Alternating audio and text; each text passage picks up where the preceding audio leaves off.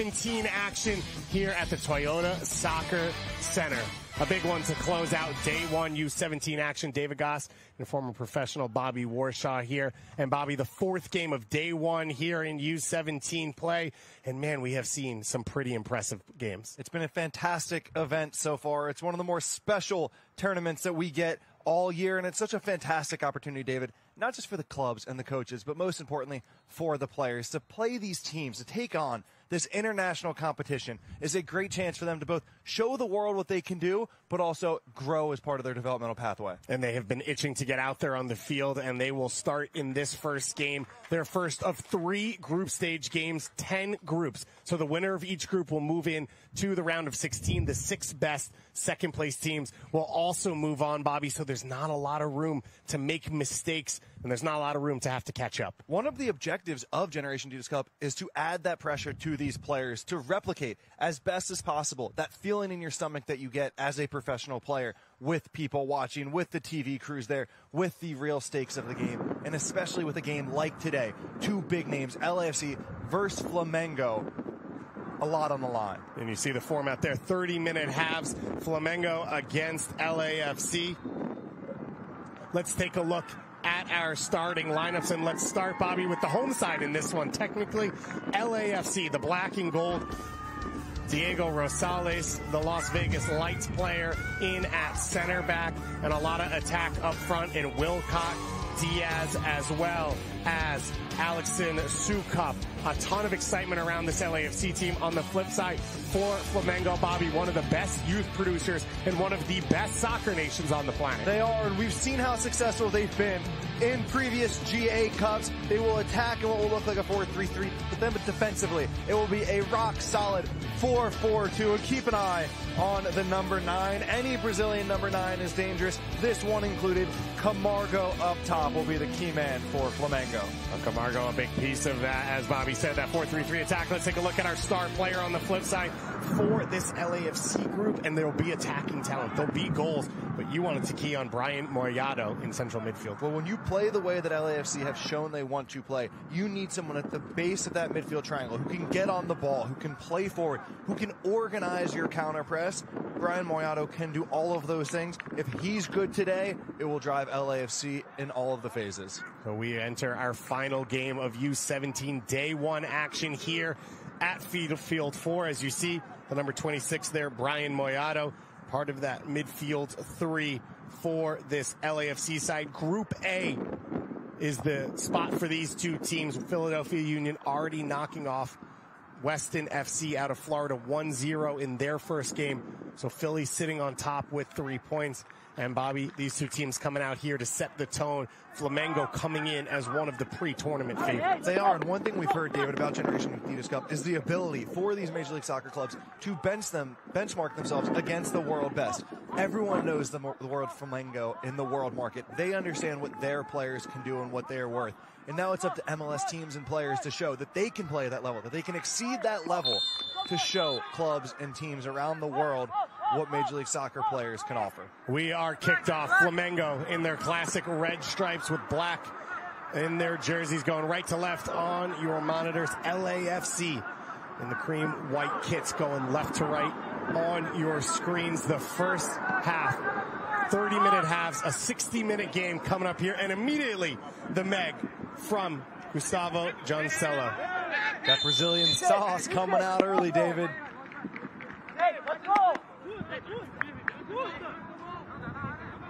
And one thing we've come to know about Flamengo teams at GA Cup is the presence that they have down the spine. We see the size of the center backs and of the center striker.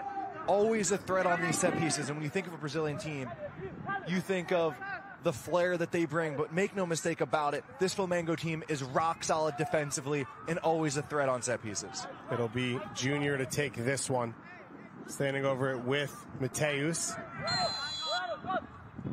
See if it's the left foot or the right foot. It is the left foot of Mateus. Dropped in, headed over to the far side, and it's Camargo to chase it down. And Camargo will let it run for the throw-in. So opportunity deep in the attacking third for Flamengo to try and set the tone early here. We saw River Plate in our opening game here today, scored in the 4th minute. And that one really set the way the game was played up as Carbone taking that one under possession alongside Iago at center back.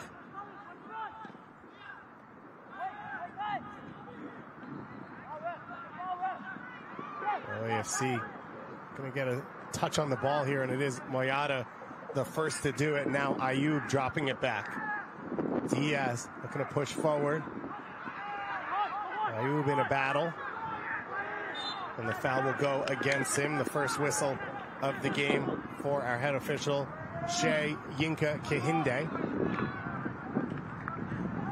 A more reserved start than we've seen from most games at GA Cup so far, David. For me, that's a sign of the respect that both teams have for each other. It's more of a feel-out phase, limit the risk, don't expose yourself and let the other team take advantage of it. And Bobby, it was interesting talking to Todd Saldana, the academy director of LAFC, before the game, and he said we got caught up for a little bit talking about all the talent that's come out of Flamengo, all the talent they produce. And he said we had to look at ourselves and say, we're pretty good at this too. We've got some quality in this team as well. It's always a fear, and I had this happen so many times as a player. When you get the scouting report from the other team, hey, be careful, they do this well, this player excels in this way, and you think to yourself, oh crap, this team is good. And you always need that reminder that you're on this field for a reason as well. And LAFC, coming into this tournament, everyone around the country said that this is one of the teams to watch, both for the individual players and for their team quality. So, your great point, David. They absolutely have the talent to match what Flamengo can bring right now. We've got winds at 25 miles per hour consistently here in Frisco, Texas. Gusts of up to 40 miles per hour over the course of the day, coming from behind that LAFC goal across the field, so left to right on your screens. And Bobby, it has been a factor over which team has really been in possession, been in the ascendancy a lot of the games we've seen. It has, and for the most part, when we see a team have the wind at their back, like LAFC do, we see a full-out press as high as possible. But LAFC has taken a slightly different approach. They've started in a mid-block, waiting for Flamengo to step forward before they initiate their pressure, and so far it's worked. Flamengo has not been able to get out of their half, bar the one set piece. So Bindon to take that free kick, and immediately Hernandez is attacking the other way, the right back. He's been aggressive so far in this game. LAFC win it back. Bindon all the way back to Sonthala. And David, for anybody who has watched the LAFC first team at the MLS level, you can expect more of the same at the under-17 level. They are a club that has done an excellent job of building a game model all the way down from the first team to the younger ages. Similar principles of play, similar ideas, the same terminology, so that they are preparing players when they are 15 and 17 to integrate seamlessly into the first team level. Long throw into the box. Knocked down. Cleared away by Nakagawa. Bobby, how important is that? Not just to have that identity, but also then examples for these players of every week you are watching a Carlos Vela or a Latif Blessing and saying, that's how it's done. Well, when you look around the world market, David, effectively any time a key player moves from one team to another, it's about only a 50% chance of success rate. That's for even the most expensive and the best players in the world. And it's similar when you move up to an academy. You don't want to feel like you're moving from your under-17 team to the professional team and you're moving to a new team altogether. It should be the same words, the same ideas, the same tactical instructions, just in a slightly different environment, maybe on a different training field. So the less you can make a change for a player that has to, for them to adapt to, the more likely it is going to be a chance of success. Flamengo continuing to apply a little bit of pressure here to open things up. And Bobby, before I came to this Generation Disc Cup and worked with you, I didn't understand when you said buzzwords, the terms teams use, how unique it is. And of course, soccer, not a lot of time to really communicate and talk to each other, as Flamengo are in the attack now. Opportunity to get a cross away. They do. It's knocked down in the box. LAFC now looking to play out. They turn it over in a dangerous spot. Camargo looking for the shot. He hits the post, and it comes back to the feet of Diaz. First big chance of the game here for Flamengo, and Moyada makes the tackle to clear things away, and now LAFC are on the attack. Jacob Diaz puts it by the center back. He's got runners coming in, and his cross is cleared into the sky. It started on one end with Camargo, the Flamengo number 9, getting on the turn, getting his left foot across it, but just pulls it, hits the post, and immediately LAFC go out on transition through Diaz the other way and pin back Flamengo into their own end. I love this little moment at the end of the play, by the way. It went out for a throw-in, a little close, and Ayoub just took it like it was a corner until the referee tells him not to. Those little moments that you have to appreciate from these young players. And now it is a corner kick for LAFC. Our first corner kick with LAFC using the wind, and it's always something to keep an eye on here at GA Cup. We've seen a variety of tactics from teams to both balance what they've been working on for months in their set-piece routine, but also take the clear advantage that the wind offers going straight into the goal mouth. So corner kick coming here. It will be Ayoub to serve it. Floats it towards the far post, over the head of Diaz. Is there another chance in this one for LAFC? The cross played into the near post, put straight up in the sky. It'll be another corner kick. And David, what we saw in this first one was Flamengo going a primary zone approach with only 2 man markers. And those man markers near the top of the box are only designed to put off the runners. The person that they are not marking, again, because the majority of their players are in a zone, is LAFC number 29, Diego Rosales. If he can somehow peel to the back post free away from that zone, he's the player to keep an eye on for LAFC here. It's Carlos Diaz, the left back, to come across and take this one. Rosales lurking at the far post. The cross played in. It's knocked wide. Diaz runs it down. Diaz 1v1 on the wing. And he misses his teammate with the pass back. LAFC able to keep it in control. Nakagawa goes all the way back to the goalkeeper's feet. And the long ball over the top will bring possession back to Flamengo. Maybe a little frustratingly for LAFC.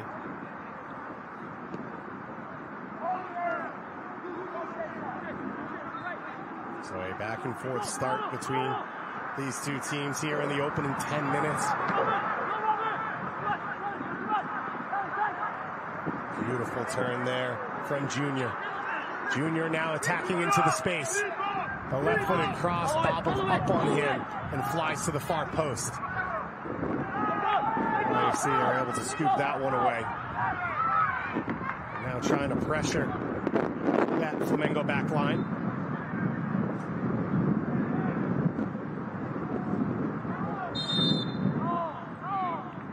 Alex Salas, or excuse me, it was Sukup stepping up the pressure there. Bobby, what a turn there from Junior.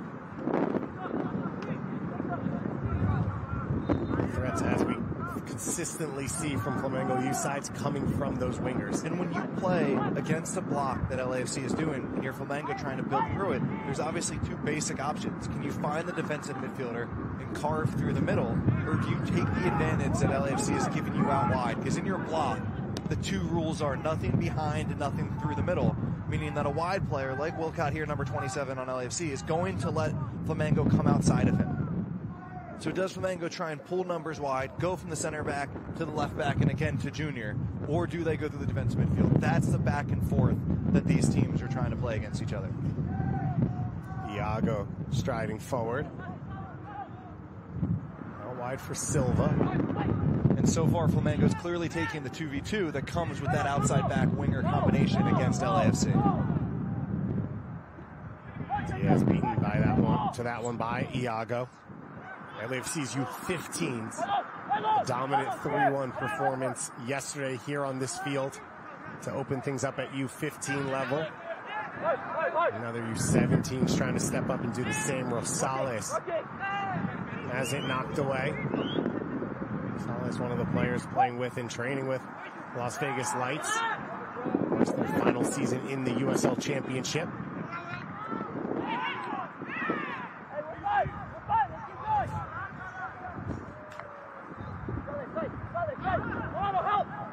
Now Gustavo steps forward.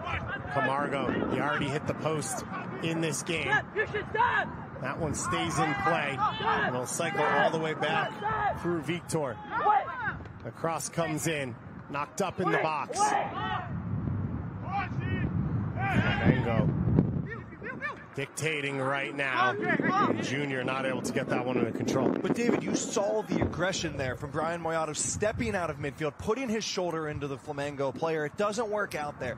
But as Flamengo has control, it'll be important to make sure LAFC, to use the line we heard from Jesse Marsh in the famous halftime video at Salzburg, to make sure that they feel you. When you're struggling in a game, when you're playing a league competition, it's always important that they feel your presence, that they don't think and grow the confidence that they can just play through you every time. So Moyato making an important stand. It didn't come off, but to show the physicality there. Group A action here at Toyota Soccer Center. David Goss and Bobby Warshaw with you for this LAFC Flamengo match. We've also got our sideline reporter here, Matt Peterson. Matt, down to you. Hey guys, thank you. Very simple instructions from the LAFC coaching staff. Stop playing the back pass to their goalkeeper. We've seen a few in this first half. Everyone back to the goalkeeper has been kicked long. It's been a turnover right back to Flamengo. Thanks so much, Matt. LAFC trying to find that possession right now.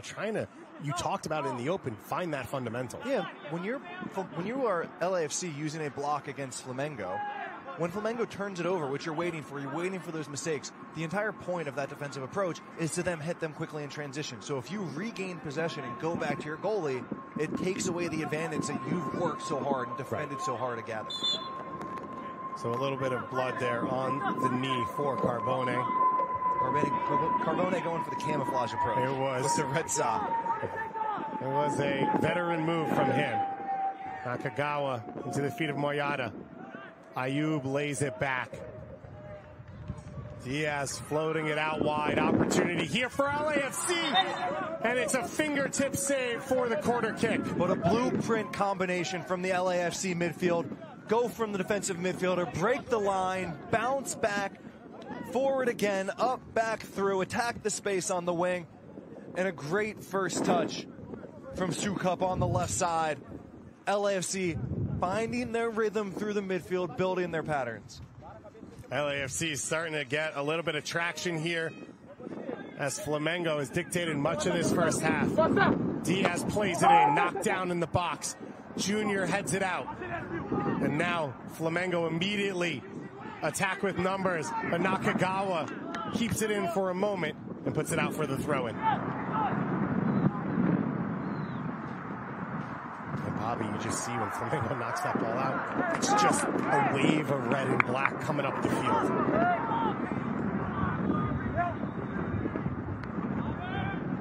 Iago rises up on that header. Now Silva trying to play through the middle, but it's turned over. And Rosales will restart the attack. Diaz up the line for Sukup, who just had a dangerous shooting opportunity. This time instead of to the goalkeeper, we see it come across the back line for LAFC. And Nakagawa not able to keep it under possession, and LAFC coach talking to Tyler Bingen.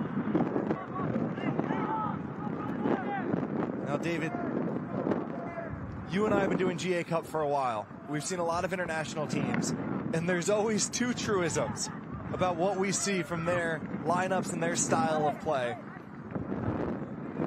What would you say those two truths are about GA Cup international teams? River Plate will always play a 4-4-2, and that Flamengo will play 1 through 11 in the numbers that the ancient British people put together for what those position numbers mean. You do love a classic 1 to 11 on the field. What I'll add to that about Flamengo, too, is that always imposing center backs. When we talk about game model alignment, it's so clear it's part of who they want to be at the younger ages, but they always have physically imposing center backs that make life hard for opposing attackers and are a threat on set pieces. Free kick coming here. This team throwing a wrinkle. A number 16 out there in the starting lineup. I'll allow it for now. But Flamengo, they have been a perennial contender since they have started coming to Generation Adidas Cup. River Plate, the other, who has won the most championships.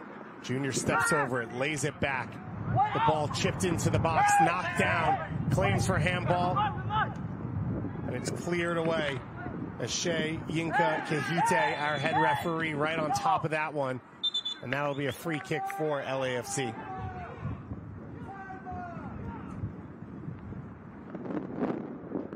David, we've seen LAFC weather this Flamengo storm over the first 15 minutes.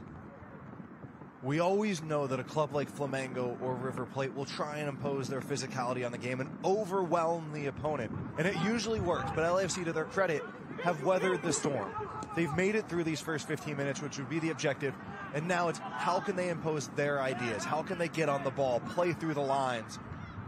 And this one coming out wide for Sukup.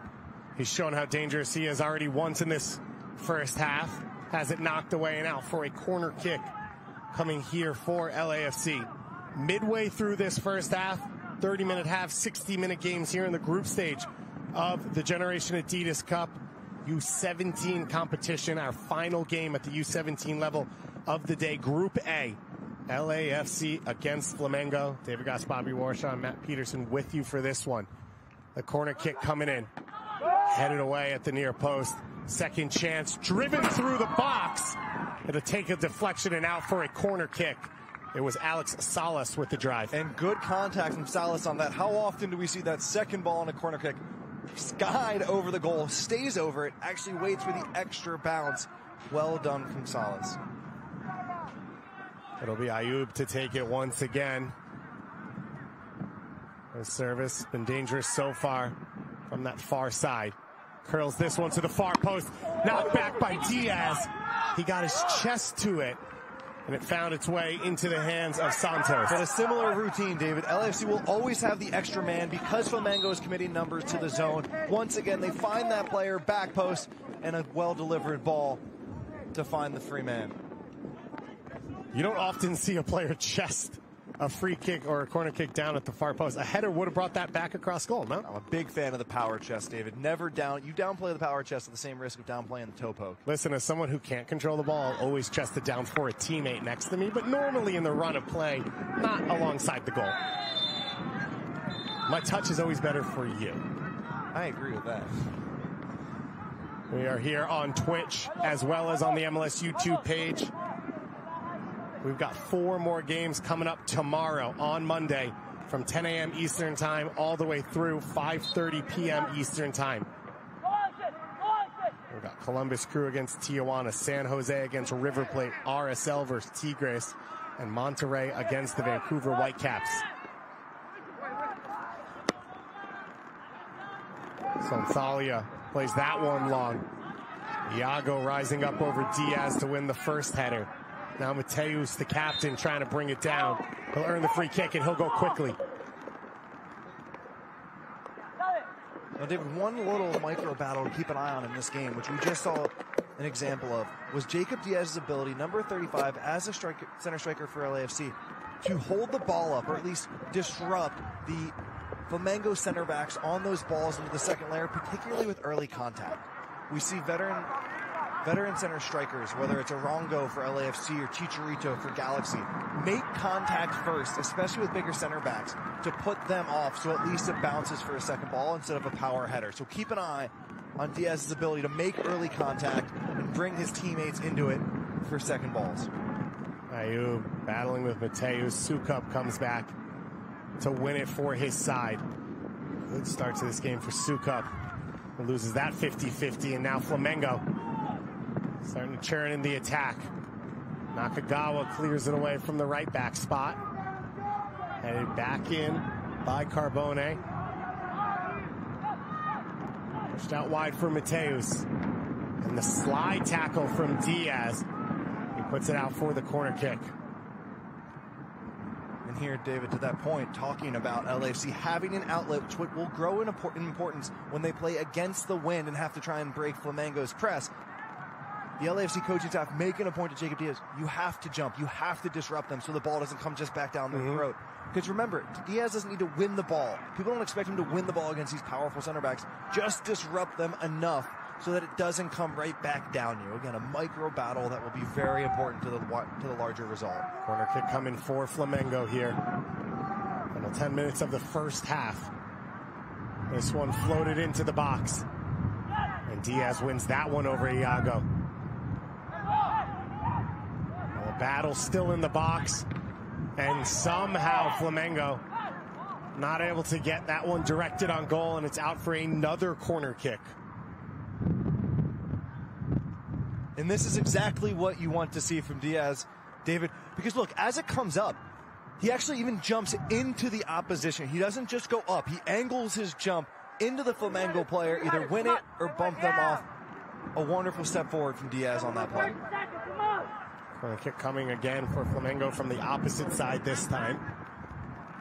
Ball played in. Salenthia with the punch. Second bite at it coming. It'll be Junior getting to the end line. He's got an opportunity to pick his head up. It's blocked by Sukup. And LAFC clear it out for a moment.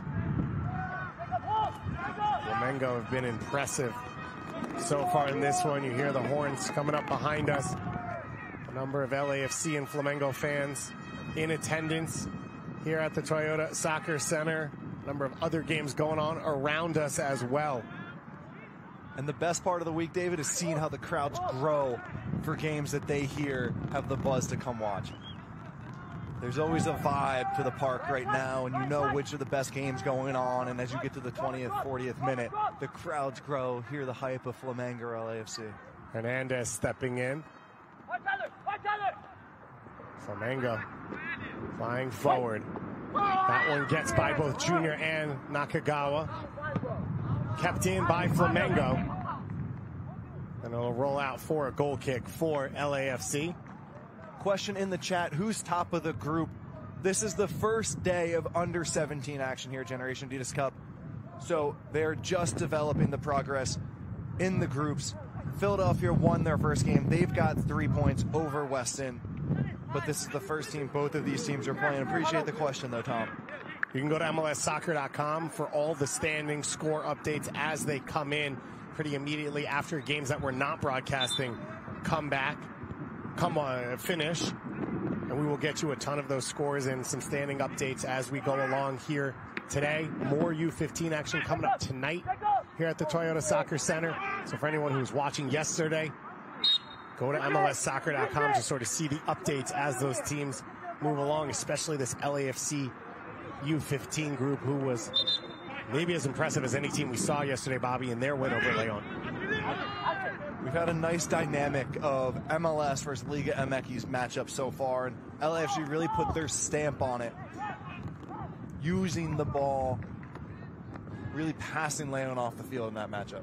Let's go down to our sideline reporter, Matt Peterson. Matt, down to you. Hey, thank you. Bobby talked about the imposing center backs for Flamengo, and the LAFC coaching staff have noticed. They're telling Jacob Diaz, the center forward, you have to go up and challenge these balls in the air. He hasn't done it enough. They've also said avoid that trap ball, the ball to the right midfield, right around the stripe. That is where Flamengo has looked to press, and LAFC has tried to play out of the back to the wide areas. Diaz now breaking into the goal. He has it taken away at the last possible moment. Thanks so much to Matt for that one. As Salas lays it off once again, Rosales can't keep that one in play. Bobby, like you talked about for Diaz. Now it's interesting though, you brought up Chicho Arango. But Arango, different build, right? Short or smaller, but physically built out. Diaz normally is, I think, that big, tall center forward. And so this is a whole new matchup experience for him as Camargo gets on the other side there of Nakagawa.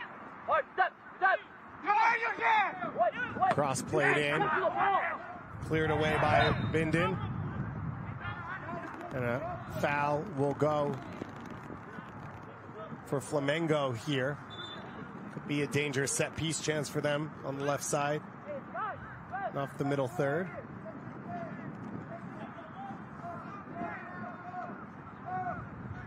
Flamengo knocking it around, Bobby. Obviously, the giant in Brazil. Copa Libertadores champions over the last few years.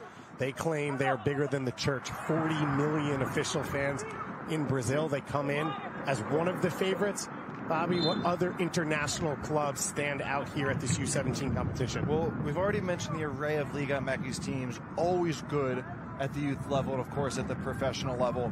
We also have here Roma, Manchester United, Valencia, River Plate.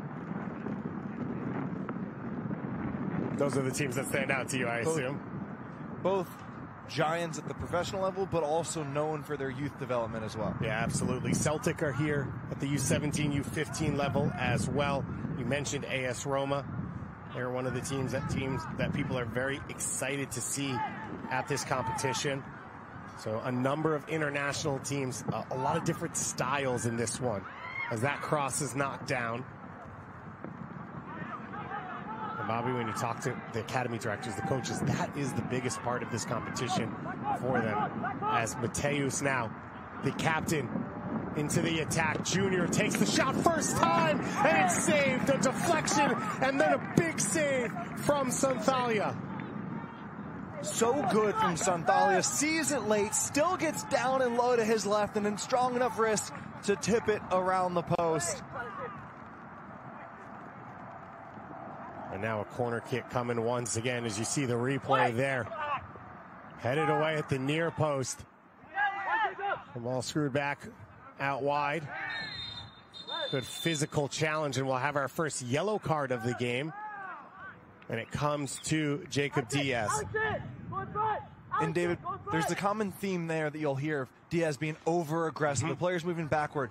But I think if you put that in the context of what we've seen before, really getting out-muscled by the Flamengo center backs the last few plays, he wants to demonstrate to himself and everyone watching that he can match their physicality. So you can understand what's going through his mind to try and be as aggressive in that moment as possible. Yeah, so often you see it that way, where a player trying to reach that physicality level goes a little bit over that line that first time, but as you start to find where you need to be to win these challenges. We approach halftime here, 30-minute half, 60-minute games, 7 subs available for these coaching staffs that they can make in 3 different moments in the second half. Halftime won't count as one of those moments. Junior Mateus hits that one. It drops in the box, and a foul called on the push. Bobby, LAFC, they've had the wind at their backs. It hasn't been maybe as strong as we've seen throughout. What will they make of their first half performance? Maybe what's the focus at halftime? I would say that they'll feel proud of this first half performance so far. You play a club like Flamengo, who both at the professional and the youth level Flamengo claims for a handball there. Have been so successful, and really they do it by coming into these games, using their bravado, using their experience, and imposing themselves on the game, and often overwhelming opponents in the first 15 minutes. But LAFC hung in there. They matched the intensity, they matched the maturity, and have found ways to play their soccer in this. So if you're LAFC, you're both proud of what you're doing, but also recognize that the way this game is going, Flamengo has a slight advantage, and you do need to make some adjustments. How can they play forward and still connect passes and bring the team into it? And on the flip side for Flamengo, you have to think they like what's happened so far and continue to push. You heard those claims from Flamengo for that handball on that build out of the back on Rosales. That ball popping up off his foot. As we've said, this is a huge opportunity for everyone involved. The coaches, the scouts, as well as the referees. We don't have VAR here until the final, when we are in Toyota Stadium. Those referees out there sort of on their own, and that is the final whistle. No stoppage time, and even first half, toe-to-toe. LAFC, one of the giants in MLS youth scene, against Flamengo, one of the great talent producers in the world, and one of the favorites coming in to this competition. We'll have a little bit more about youth development here at halftime, and then we'll have a first half highlights and second half action coming up in just a moment on Twitch, on the MLS YouTube channel from Frisco, Texas. It's 2022 Generation Adidas Cup U17 action.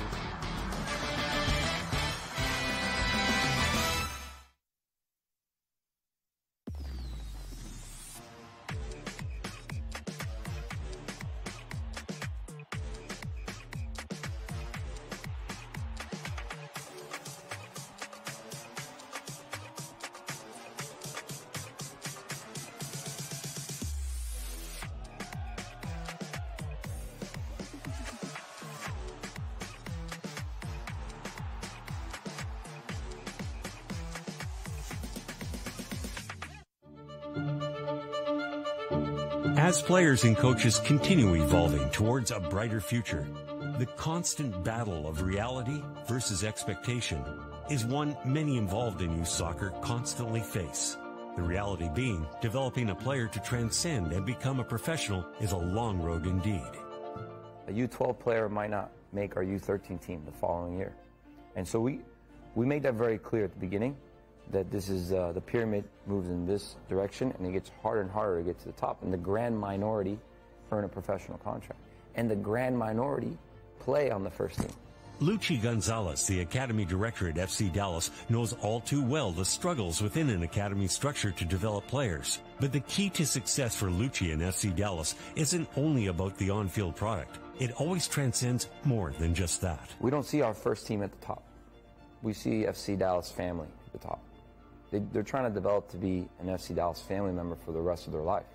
So they whether they play in our stadium or not, or whether they play in Europe, or whether they play in our senior national team, or whether they play college, or whether they're going to be a doctor, or whether they're going to be a teacher, or whether they're going to be a coach themselves, they're always going to be welcome to our stadium as a fan and as a family member.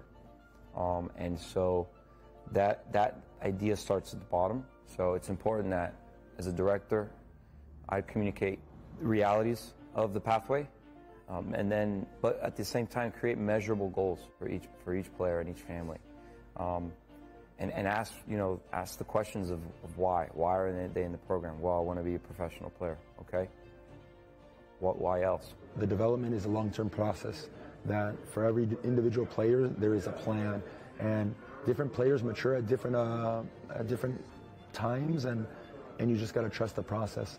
With the club investing so much resources and so much time, energy in terms of each player, we truly have a belief that each one of them has a long-term chance. They could get cut. They could get moved to a premier team. They could end up being on a national team. And then we got to balance that mentality and how to handle that responsibility of representing your country. They could be getting trainings with the pro team or not. They could be getting a college scholarship or not. They could be talking with agents or not. And then all those situations in the pathway, with each one being different in each age, we have to make sure that we're communicating very clearly with the parents. And as the player gets older, they're becoming more independent. So with the older age groups, it's really more clear communication with the player, because he's a young man at that point, and making sure that we set goals with them that they're responsible for, that the club is responsible for supporting, but that are measurable and that are realistic. And within that process, by the time they're 16, 17, 18, they see it. They see when maybe they're going to get offered a contract or not, or they're professional bound or college bound. But guess what? Our attitude is that anybody can make it at any moment, and it's never too late. We will never tell a kid, you're not going to make it. Because I've learned in this business, never say never with these kids. There's late developers, psychologically, physically, mentally, technically, tactically. So we want to be realistic with the kids, but we don't take away their dream either. But at some point, we do guide them in a direction that's going to favor them to have options and to stay in a pathway. As the path forward becomes more and more clear for players, what does the future hold? Will North America soon be at the forefront in producing world-class caliber talent? We are at the beginning of the story in the US. I would say, if I compare with other countries, our country is a baby country. So it will happen. I cannot tell you when, but more and more we will produce very good kids and high-level players. Why? Because right now, when you are 6 and 7 years old, you can play soccer pretty often. These kids are growing up, and now their dream is to be part of that first team of FC Dallas, of the LA Galaxy. So the fact that they can now see that there's an opportunity, that our clubs are giving these kids that are coming through the academy to play in the first team, it's only going to open up the future more and more. The game is at the middle of everything we do. The game is the middle of our business in MLS. The game is in the middle of our development. It has to revolve around soccer. So I think that's where we as a country need to continue to strive to get better and educate ourselves and be curious, to learn concepts from all over the world, and not generalize this game. This game has a lot of little details and is very thorough And it's important that we answer, for these players in training, that we answer the questions of why, how, when, where in our training environment, so that our kids can understand references and be prepared as they get older to be a high-level player and a world-class player. I'm excited that I feel like the next generation of coaches, you know, the ones that are MLS is heavily investing in, it's a younger generation. I think we're all hungry for knowledge. You know, we're here to get better. And when we get better, our players are going to get better, right? When we get these competitions, our players are going to get better. They are exciting times, you know, in this country, and I feel the potential to catch up to the rest of the world powers is there. The sooner the better, right?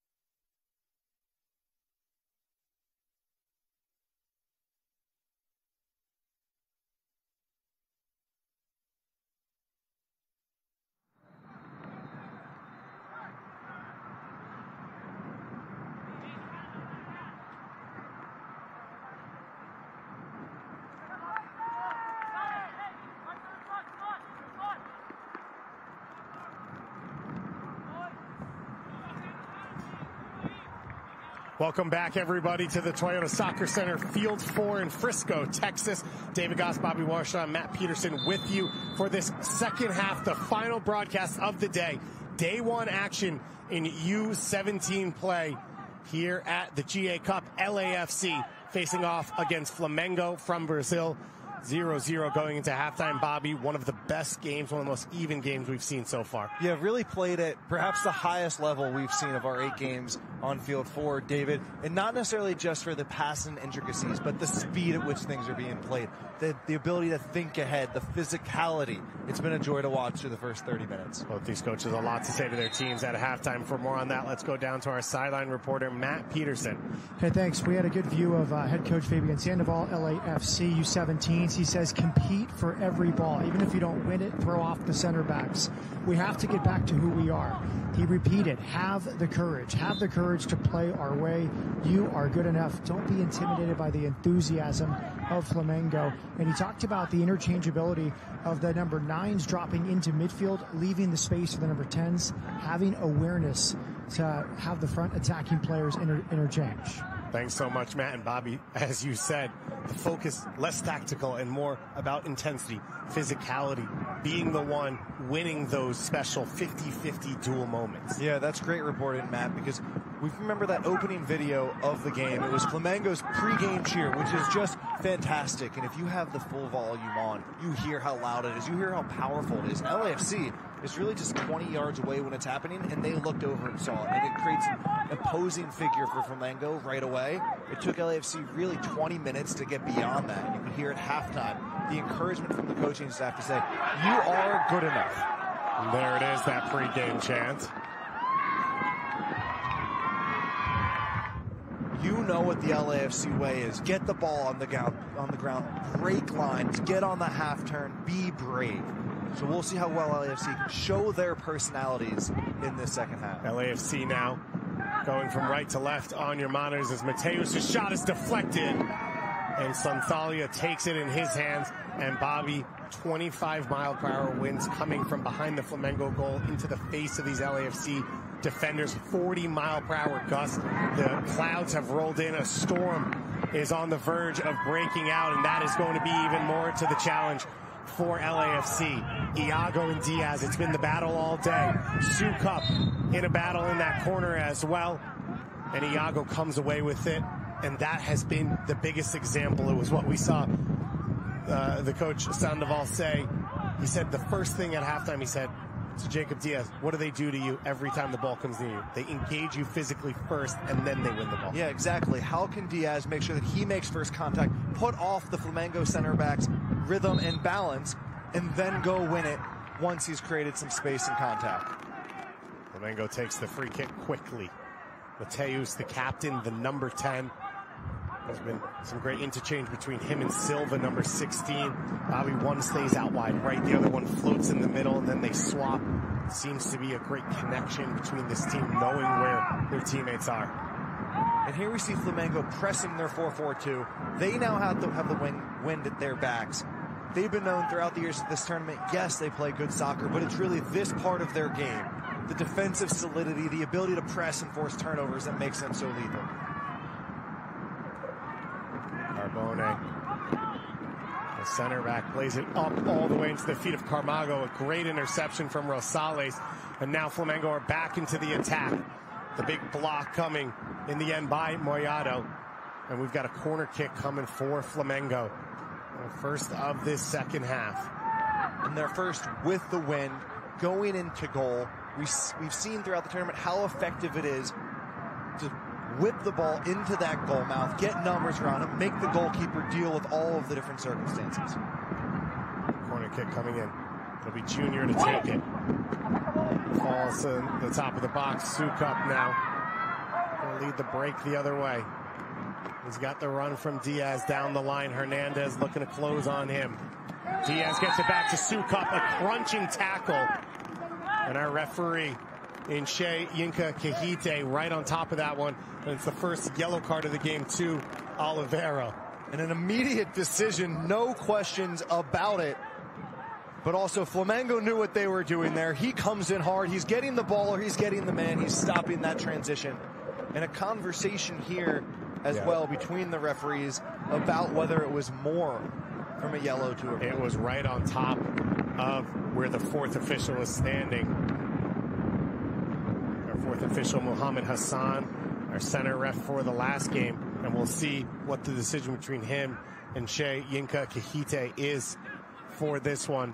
This a huge moment for this game. And if you're Jacob Diaz, you got to be saying, I'm dealing with this physicality. I finally get to break out. I beat a defender. I get the ball out in front of my feet. I get a crunching tackle to take me out as well. And it looks like it'll be a yellow card, the final decision here. Bobby, you're right on top of this one as well.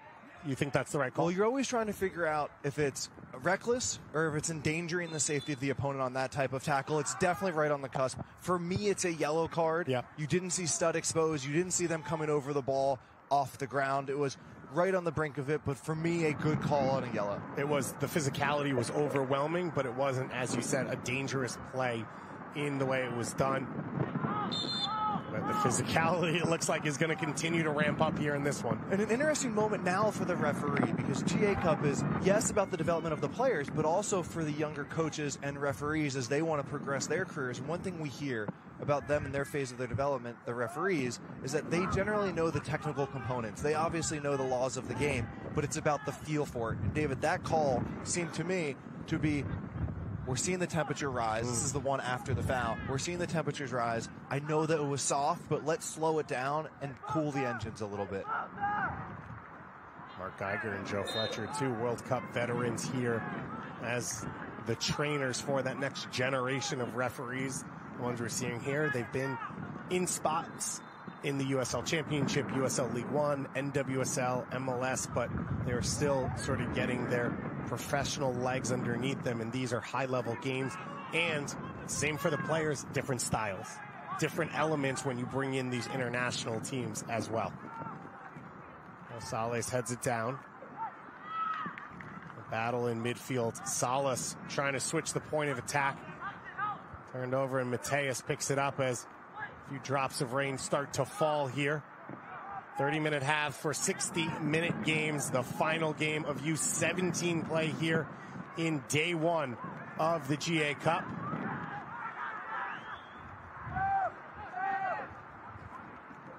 Flamengo now knocks it around the back. Carbone and Iago as Diaz puts the pressure on Iago. Wins it back for his team. Moyada not able to keep it for his side.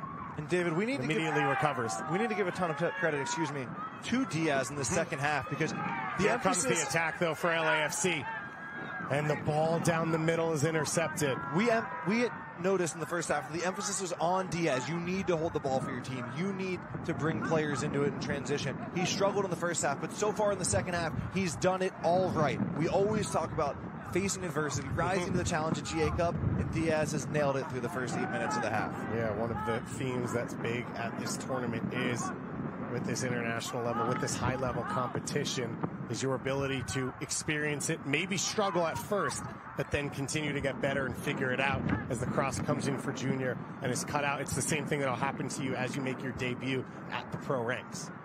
David, we've got a comment in the chat, and all I just got to say to Apocalypse Games is show your work. You're going to say Flamengo the biggest club in the world? Show your work. He's going to show you 40 million fans and a couple of Copa Libertadores and a bunch of Serie A titles down in Brazil. He's also going to rattle off, I think, Vinicius, Adriano, Renato Augusto. Bobby, who am I missing? Don't forget Toronto FC legend Julio Cesar, as Hernandez can't wrap his foot around that one. They are one of the best youth talent producers. They're one of the best clubs at the senior level. And right now, Gabby Goal doing it for them up top.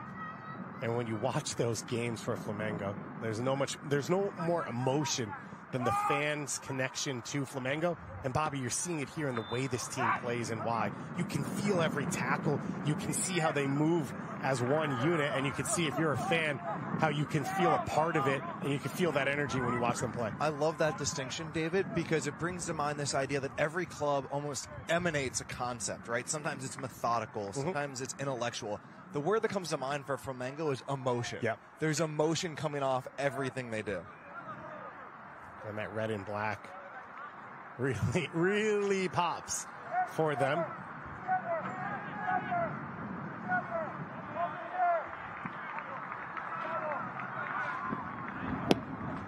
So Synthalia will blast this one long.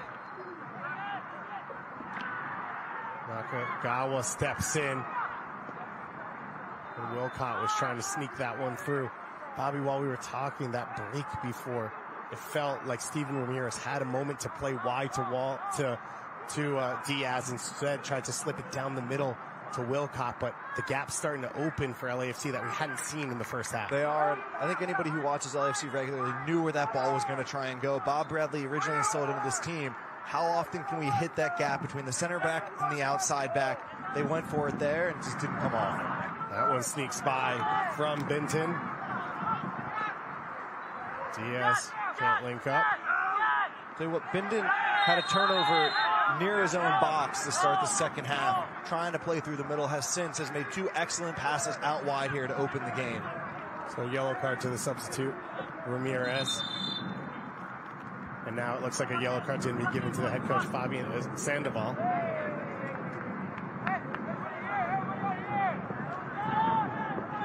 So we'll just take a moment to write a couple names in the book. 3 yellow cards over the course of competition is a suspension, but you cannot be suspended for yellow card accumulation in the semifinal.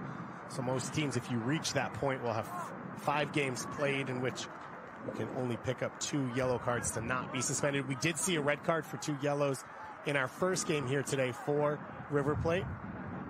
As the River Plate players are sitting back behind us, Bobby, they know coming into this one they're favorites, and they know Flamengo are up there as well, and they are tuned in for this game.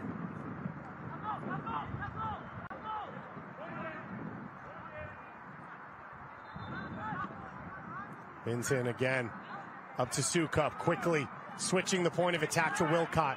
Wilcott surrounded by black and red jerseys. Wilcott drops it back. Mayado. And Salas has it knocked away, but as far as Ramirez, LAFC now will recycle possession. Benton flying forward from the center back spot, out wide. Sukup picking up that space. He continues to battle forward against Hernandez. Plays it back for Diaz. The top of the box, space now. The shot coming deflected, and it'll end up in the arms of Santos. Perhaps the best combination of LAFC in the game. They win the ball, they combine, they go right, they go back, they go left, they find the overload, great space, and then again, one pattern we consistently see from LAFC, and a graphic created by American Soccer Analysis, a wonderful data platform on Major League Soccer. If you've ever seen it, you know how often they want to get to this spot right here, right at the top of the box. That is where LAFC do their danger. We see it at the first team level, and we see it here with the U17s. Shout out to ASA, American Soccer Analysis, getting in the broadcast. They do a great job. Great graphics. Playing out the back, LAFC, they break pressure. And once again, it's Ramirez flying forward. Overtakes that ball. Moyado following it up. Out wide for Diaz. Diaz curls it, and it's too high for Jacob Diaz. David, the LAFC coaching staff asked their players to be brave at halftime, and they've met it. When they build out of the back, Flamengo in their 4-4-2 pressing, and LAFC says, no problem.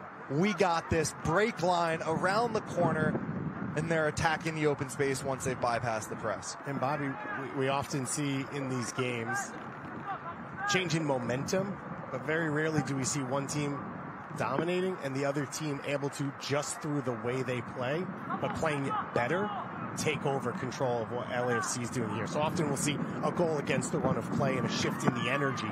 But what LAFC is doing here, pretty unprecedented in these short time constraint games.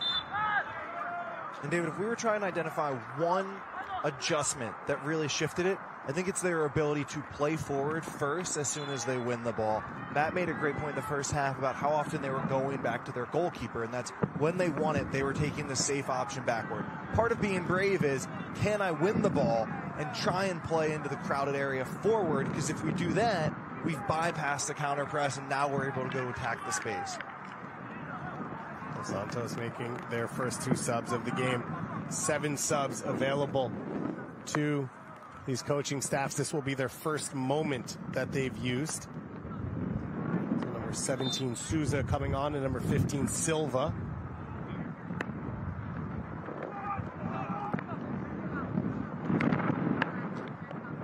David, I love these moments from Bindon, because whenever you're a center back in that scenario, I always think of the American football play when you have to run the option. You're on it, and you have to look on the fly what's available in that moment.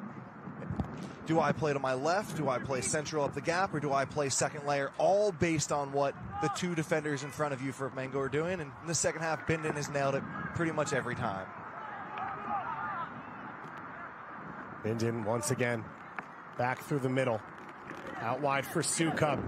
He has been the attacking threat for LAFC in this game. Salas stepping forward again, looking to slip in between the center back and the full back, and it doesn't quite come off. Yeah, but we continue to see Sukup causing problems here, there, get it on the left side, sees the overlap come in, and as the defender is ready to drop for the overlap, takes it laterally inside, plays it central. But once again, Sukup being the one to find the space and unlock the Flamengo defense.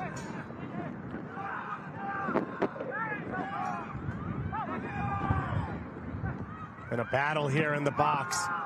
Moyado's the one who finally comes away with it. One knocked down. And Oliveira not able to keep it in place, sitting on that yellow card. So it was Vitor, the number 8, and Silva, number 16, coming off for Flamengo. Souza and Silva coming on. It looks like they'll be like for like changes at LAFC, the one sub at halftime. As we are midway through this second half, the final 15 minutes of play in this game and of our day 1 of U17 action, day 2 of the 2022 Generation Adidas Cup. David Goss, Bobby Washaw, Matt Peterson with you. We'll be back tomorrow with 4 games, adding Michael Lahoud to our ranks as well. Bobby, feels so good to be back on the sideline, back on these games, and these players have waited a while for this. A cycle that they lost the U17 World Cup at their age group because of COVID.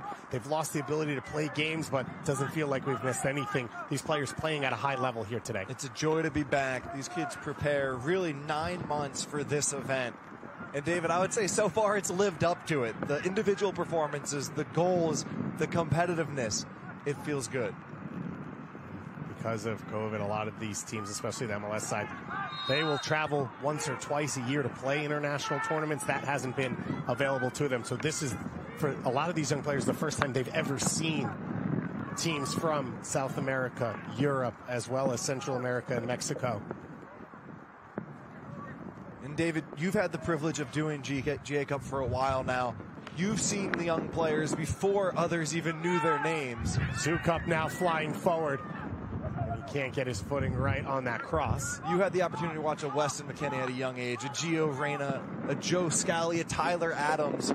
So here we are in 2022. Who has impressed you so far? And who do you think you'll be telling people about 5 years down the line that you saw them when? I think definitely Micah Burton, who we saw for Austin FC, play really impressive. Nate Worth as well, who had a goal playing 2 years up for the New York Red Bulls. In the last game, Ed Davis was really impressive off the bench and has been for that Red Bull group as well. We saw a player in Carlos De Luna for the Colorado Rapids yesterday who looks like a player who can break through to the next level.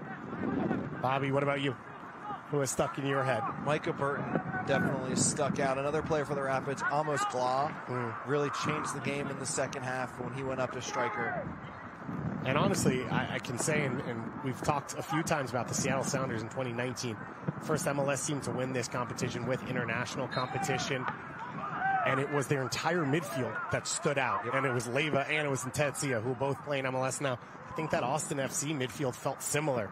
It was Ordonez, it was Ariano, it was Rodriguez. They had so many pieces and they all seemed to link up, and it feels like a group that can all sort of progress to the pro ranks together. And they'll get the opportunity next year at the MLS Next Pro level.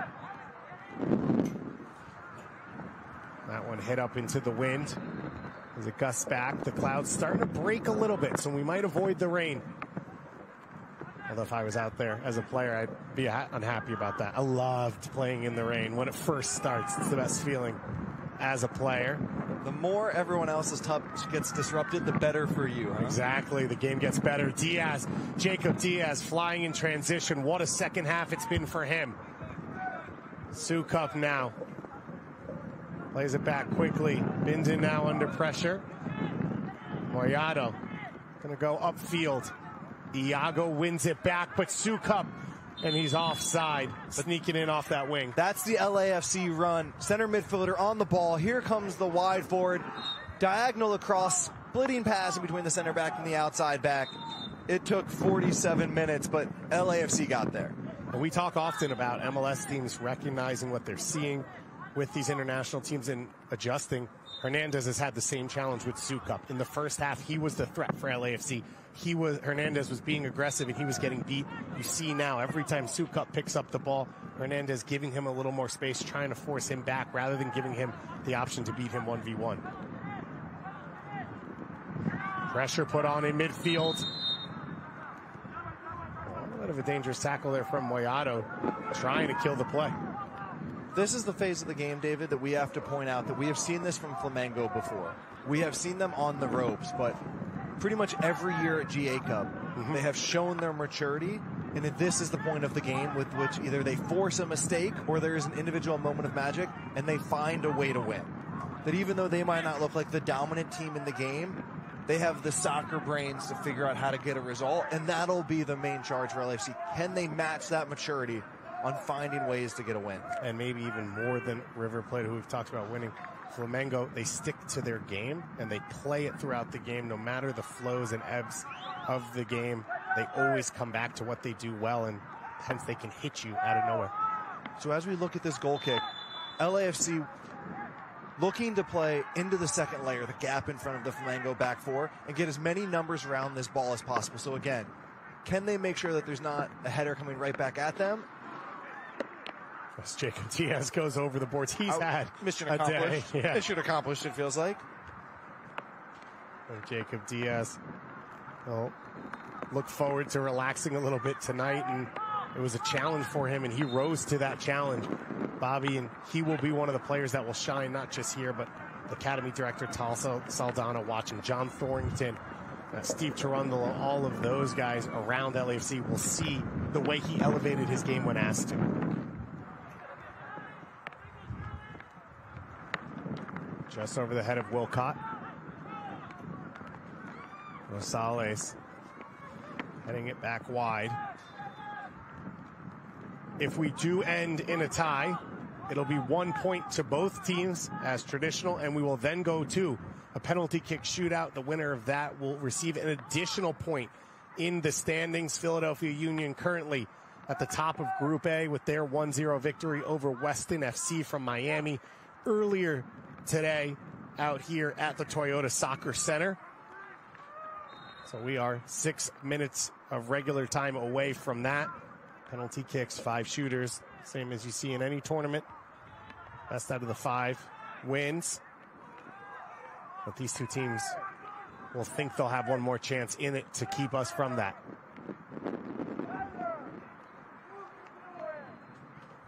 Thalia knocks that one up in the air, and it'll be a Flamengo throw-in. And you can hear the LAFC coaching staff telling Tyler Binden, you can do it. You can be the one to drive forward. He's already demonstrated here in the second half that he can take the ball, that he can make that choice on the option, go through his checklist. There he takes easy. Camargo trying to turn in the box. Binton wins that battle. Sukup fluffs his clearance a little bit, and Carlos Diaz with the slide tackle up the line.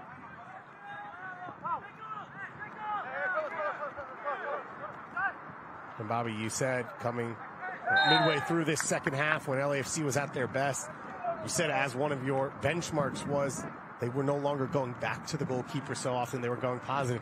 And now we've seen a sustained 5-minute period where Flamengo's putting pressure on, and how often has Sinthala had to touch the ball?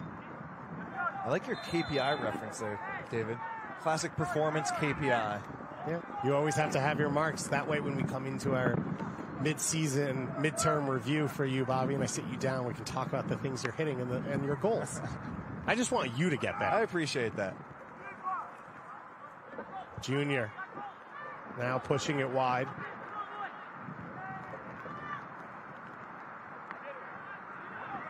Right now, LAFC have a bit of a problem where they're stretched. Their strikers are about 60 yards in front of their defenders.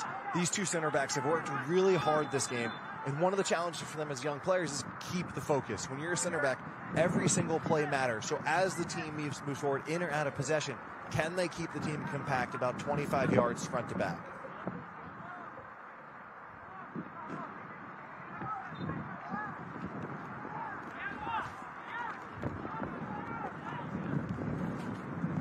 Flamengo set piece, again, with the wind at their backs. We know the size they have. The center backs, Carbone, Iago, of course, center striker Camargo, all lined up around the 6.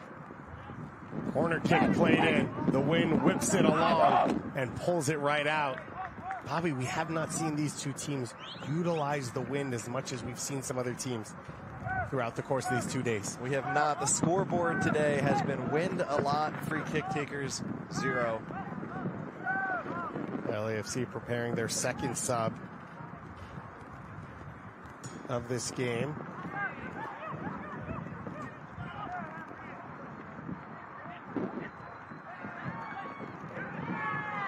We'll have to wait a moment more as we are back into live play.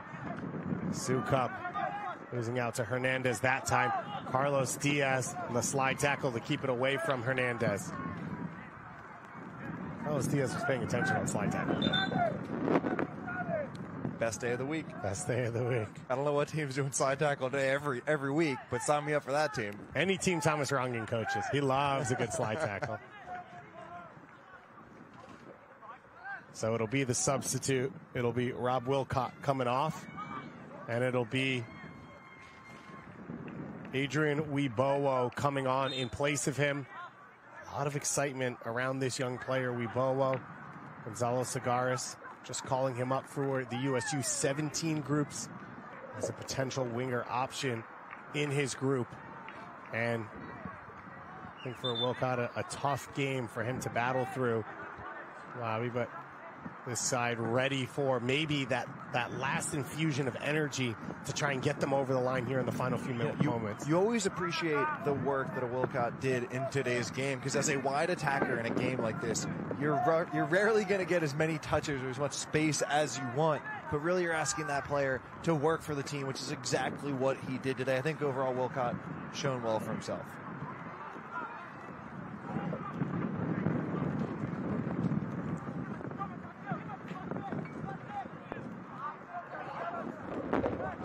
Wilcott off. Jacob Diaz moving back to the center. And our sideline reporter Matt Peterson tells us, and we'll see Wibowo go to that far right-hand side and play in that natural winger position for him. We enter the dying moments of this one. Another yellow card coming out.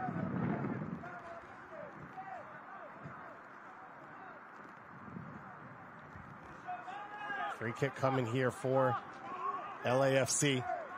Bobby, how much do you commit going forward if you're one of these two teams as a player mentally? And how much are you trying to not give up that late goal? My guess is both teams, and this is where the instruction from your leaders and captains come in a regular league setting, it'll largely be defined in Major League Soccer if it's an intra-conference or outer-conference game. If it's an inter-conference game, you're okay taking the draw on the road. Out of conference, you almost always want to go for the 3 points. I would imagine the coaching staffs for these teams will say, go for it. Show us the determination, show us the bravery to go for the 3 points in this game. Well, LAFC are showing it right now. Ramirez into the box. The slide tackle from behind does enough to push it away.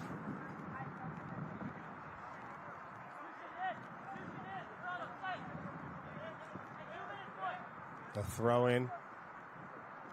Hernandez heads it away. The big tackle from Moyado. And then Binton with the acrobatic interception. All sprayed wide towards Wibowo. And he's able to earn the free kick. Or sorry, the throw in. So it'll be a minimum of 3 minutes of stoppage time coming up here. 3 minutes. If we don't have a goal either way, we are headed to penalty kicks for that additional point here at Field 4, the Toyota Soccer Center.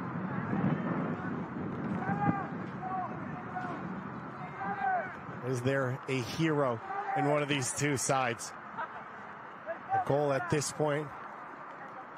Put your name in lights for these two teams.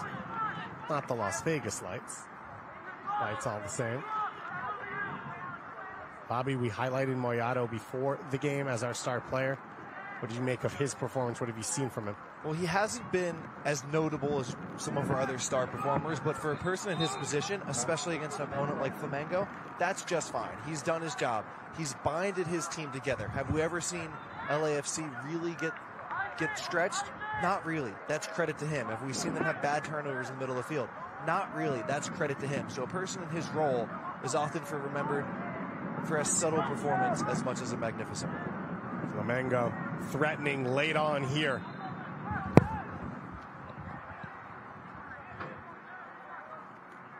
And they'll have a corner kick coming up, or a deep throw-in, excuse me. Camargo, a player we highlighted off the open. He hasn't gotten that big look since the first half when he hit the post.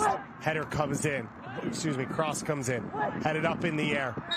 Bindon heads it again, and the foul will go against Camargo. That's multiple big wins in the box from Bindon and Rosales in this second half, David. And we know that if you're going to play for an LAFC, you're going to be good on the ball and you're going to be composed.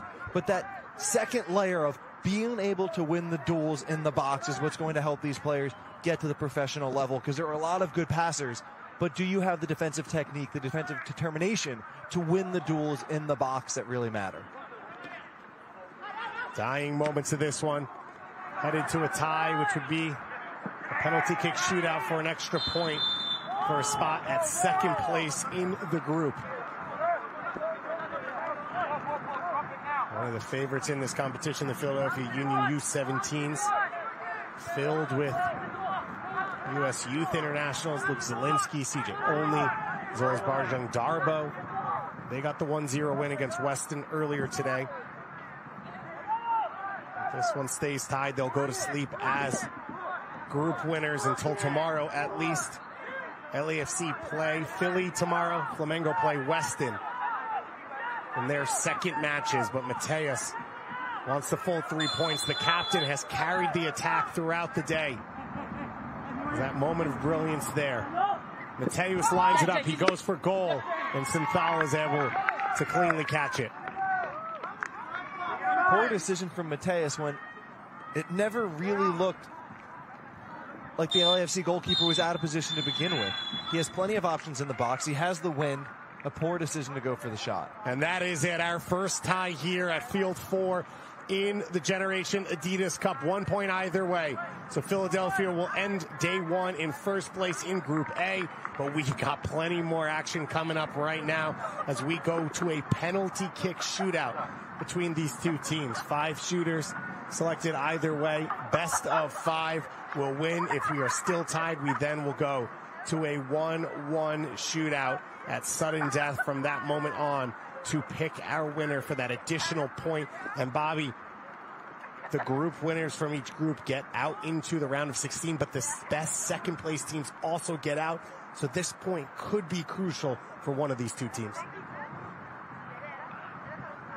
Look there, both teams given that point and the penalty kicks that we head to. Bobby, you coach young players. What can you coach about penalty kicks? What do you say to them? When do you work on them? The first is the continued theme of trust yourself. You can do this. Yes, it's a big moment, but you are here because you have the ability, you have the mental perseverance to deal with this situation. And then second, technically, just pick your spot and hit it. Do not worry about the goalkeeper. You are good enough that if you pick a spot, you will hit that spot and it will be a goal. Do you pick your shooters or do you ask for volunteers? At this level, we see that coaches often ask for volunteers because you want to see who steps up. You want to hope that players are willing to step up. Naturally, at the professional level, be trained a little bit more and coaches are more likely to pick it. But at this younger level, you want players to ask to rise. 7 subs allowed for the two teams. You cannot sub anyone in at this point to take a shot. So everyone who was on the field when this game ended, they are the only ones available as shooters going into this one. As the sun breaks through the clouds a little bit, you better believe that young man, Jay Sonthalia, will be a huge part of this. And Bobby, he made maybe one of the best saves we've seen so far this week in that first half. He did, getting down to his left. He saw it late, but no problem. Explosive in his bounce. Good technique to get down with the bottom hand.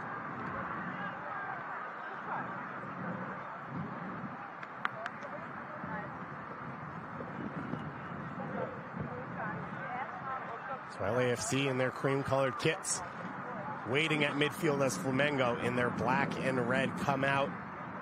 Camargo hit the post in the first half. That save from Sonthalia, the two biggest chances for Flamengo. On the flip side for LAFC, Bobby, we saw some beautiful build-up, some good movement, and were able to pull Flamengo apart a couple times and create some chances. The best one of the game maybe in the first half for Alexon Sukup out on that left wing. Neither team able to find the breakthrough. We did credit to LAFC first and foremost for matching the presence and the physicality of Flamengo. We've seen over the years at GA Cup that Flamengo has their consistent style of play, and it's largely built on their maturity, their defensive stability, and set pieces. And the first charge for any MLS team is to match those. Don't worry about playing soccer. Match those, and then your game will shine. And LAFC did that today. And it's rare for us to see an MLS team that maybe doesn't start that way ascend to that and be able to find their feet in a game like this and not just stay in it, but control large segments of the second half. So it was an impressive performance, as you said, for LAFC. We saw their U15s dominant yesterday against Liga MX opposition in Leon. As our head official, Shea Yinka Kahide, standing with the two goalkeepers, talking them through the rules. Bobby, he had a huge moment in the middle of the second half. Yellow card, red card question on a tackle from Oliveira for Flamengo. That was really the one big test for him. He then settled the game down after that as our center referee, and it'll be LAFC to shoot first. And as LAFC takes this first shot, it'll be vital for his teammates to watch what the goalkeeper does. This first shooter doesn't know if it's going to be a goalkeeper who guesses or waits, but everyone else behind him will. So everyone at midfield will need to keep an eye on what the goalkeeper's approach to this is. 4 appearances for the Las Vegas Lights in USL already for the young center back. It'll be Diego Rosales to set the tone as the first shooter here for that additional point in the opening group stage game in Group A. Rosales steps up and he puts it past Santos. A nicely taken penalty, and to the earlier point, you can see the stutter step. He didn't want the goalkeeper to be able to bounce on the predictable rhythm of him striking the ball. He stutters. It forces the Flamengo goalkeeper to make a choice. It's clear that he guessed on that one, and once he guessed, Rosales slid it the opposite way. First shooter is the substitute in Souza for this Flamengo side, as you see the replay of that one. And beautifully finished in the end by Rosales. Sonthalia now to face off as Flamengo tries to match Rosales in this one. First shot of this penalty kick shootout for Flamengo, and he blasts it over the crossbar. He tries to go high. Anything above the midline on target is almost always a goal, but you always run the risk of going high. He tried to get it up off the ground too much. And really, David, I don't know that we could put that to the wind either. The wind has largely died down for these penalties. Really, that one was just skied. And what a game from Jacob Diaz, battling up top with two of the biggest center backs in this tournament. He had to deal with a lot in the first half. He came back. He was excellent in the second half. Can he score his penalty now? And he puts his over the top.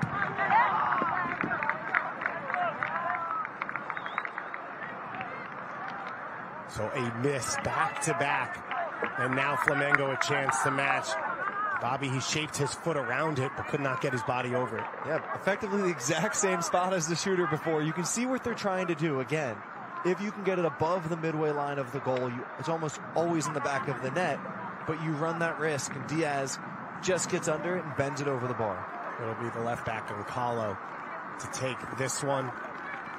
He was the attacking outlet throughout the first half for Flamengo. Can he even things up for the Brazilian side? Nkalo now with the stutter step. Sonthalia guesses the right way, but can't make the save. And Bobby, that's what you're talking about, that mid-height and above. Sonthalia guessing the right way, but too tough to save. Yeah, and the slowdown forces Sonthalia to make an early jump. Once he does that, the goal's open. You hold your nerve and you knock it down the middle. So the other center back now, Tyler Binden. Another player who grew as this game went along. Second center back to shoot here in their first 3 shots. Trying to put LAFC back ahead here in the third round. And Binden able to dispatch his shot. And Binden coming across the hips. What we saw as a right-footed center back on the left side, a lot of his passes, they were from his right foot to the left back in similar fashion across the hips. Just in the way he does for the PK. So LAFC as first shooters, they lead once again. Opportunity here for Flamengo to match in this third round of shots. It'll be Junior to step up. And David, here we see Santalia starting off his line and backing up. What you want to do as a goalkeeper is you want to feel as big and imposing as possible. You want the striker to feel like the goal is tiny. Junior now to step up. Junior shot is saved by Santalia. The first save of the shootout. And LAFC now, they have the lead. And Santalia got the bounce on it. We talked on the first kicker about if you change your rhythm running up to it, it doesn't allow the goalkeeper to time when you're going to strike it and get an early bounce.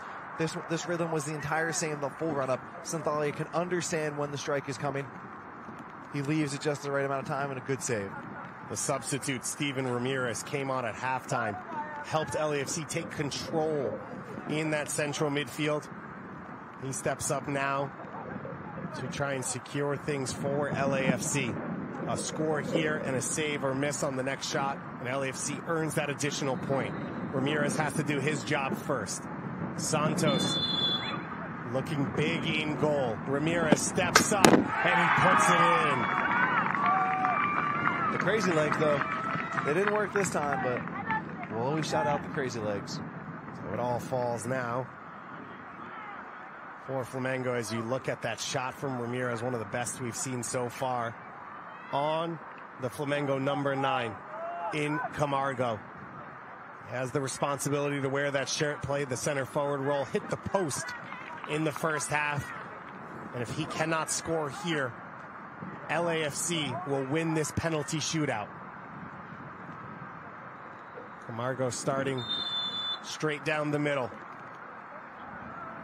Santalia against Camargo. And the shot is put in by Camargo.